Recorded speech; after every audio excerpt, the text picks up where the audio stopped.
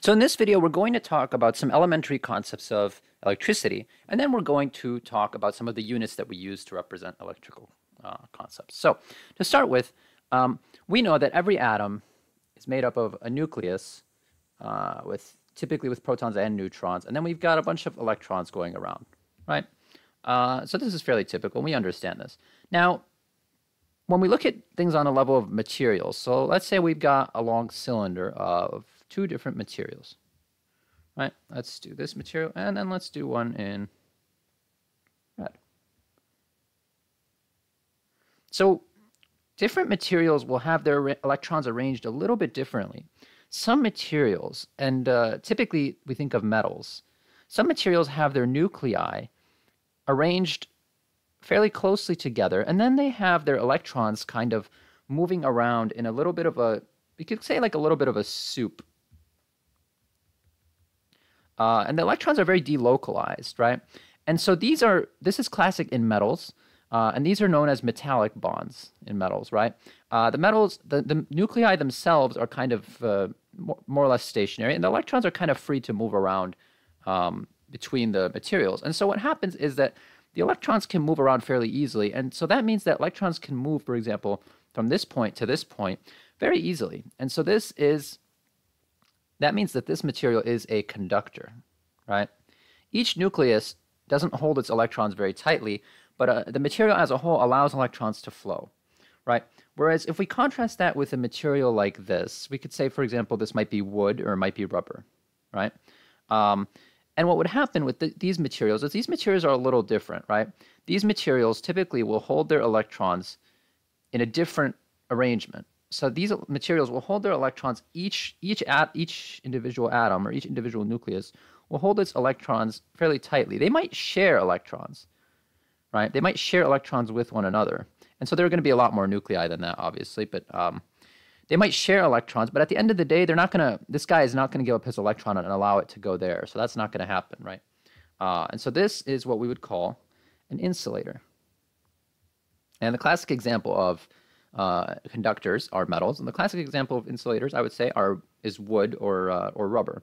There are some other types of examples that we use industrially, but those are two examples that I think we should be aware of.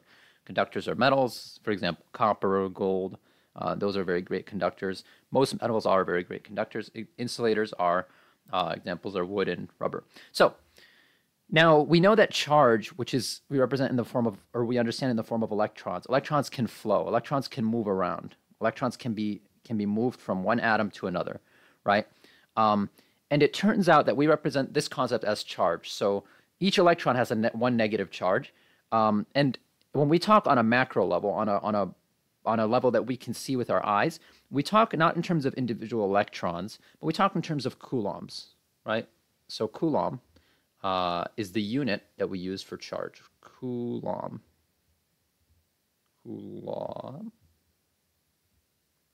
Right, we talk in terms of coulombs. And 1 coulomb is represented as lowercase c, is equal to 6.24 times 10 to the 18th electrons. Now, this number you don't need to memorize. This number, the MCAT will give you this number if it ever needs you to use it.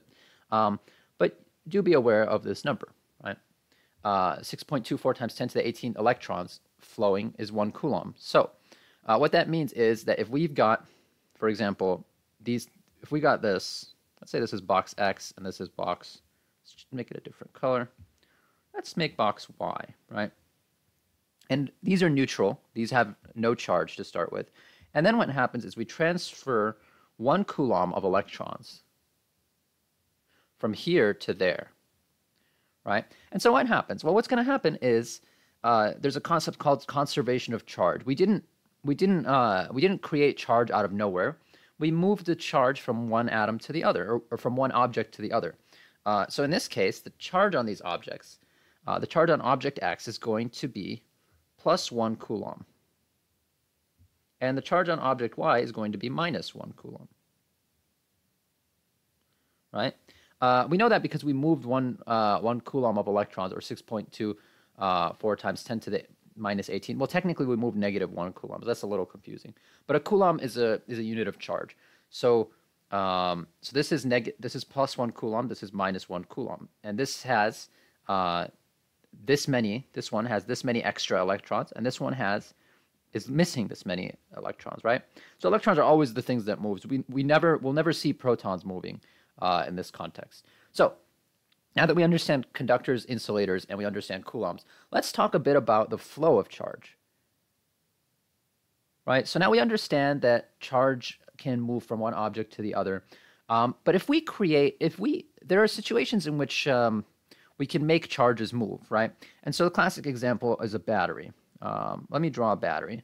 And essentially what a battery is, and we'll talk a lot more about it in electrochemistry, but a battery is essentially a chemical reaction that on one side generates a positive charge, and on one side generates negative charge, and on the other side it generates we could say a desire or a potential for positive charge.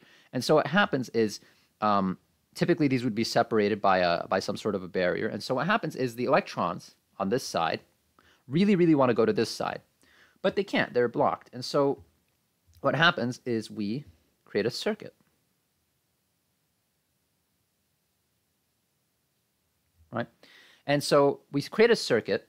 And actually, before we draw the circuit, we put something for the electrons to do, right? So if we were to just draw a wire, the electrons would start zooming very fast, and they would exhaust the battery. The battery would be dead very quickly, and it wouldn't really do anything for us. And the circuit would get very hot, the battery would get very hot, the wire would get very hot, and nothing would really happen.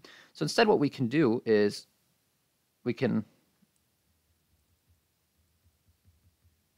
make them power a light bulb. Or anything, really. Let's say we can make them power a light bulb. And so now the electrons will power that light bulb and on their way down the circuit, right? So let's use a different color for that. Let's use this. So the electrons, as they're moving down the circuit, they'll power this light bulb, right? And then they'll move to the positive terminal. And so this is the way that we can conceptualize electricity. So it turns out that there are a couple of concepts that we should be aware of as far as the movement of electrons also. So the first thing we should be aware of is the concept of voltage. Voltage. Let's write it here. Voltage. Voltage is the desire, essentially, of the electrons to move from this point to this point. And so we can think of it, it's really potential, electric potential. And so, for example, if we add a lot more electrons on this side than we do on this side, then the voltage is going to be higher, right? And if we've got fewer electrons on one side than on the other, then the voltage is going to be lower. So voltage is one concept that we should be aware of. It's the essentially the desire or the potential for electrons to move from one point to the other, right? So if I ever create so for example, let's go back to this object over here, this drawing that we drew over here, right? When we moved electrons from one point to the other, right? Well, now what happened is we created an electric potential. Because this side is positively charged and this side is negatively charged, the electrons on this side want to go back to this side. They always, positives attract negatives, negatives attract positives. And so the objects on the negative side want to go to the positive side. So how are they going to do that? Well, at the moment they can't, but if we were to connect them, then that electric potential, that voltage between them, would then be converted into energy. The electrons would move from this side back to this side. And so that's one concept to be aware of is voltage.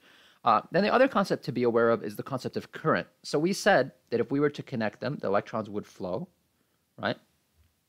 And it turns out that the flow of electrons moving from one point to another, is also known as current, right?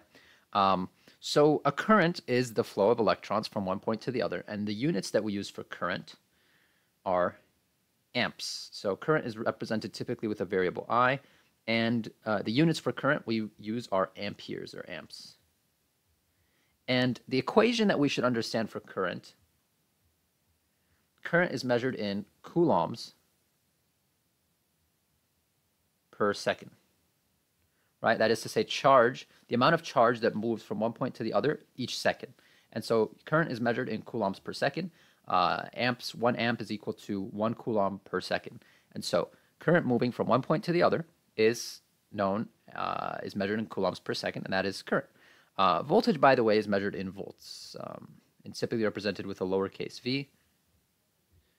Typically, so for example, this battery might have a, so you've probably heard of a 9-volt battery, for example, 9-volt battery, right?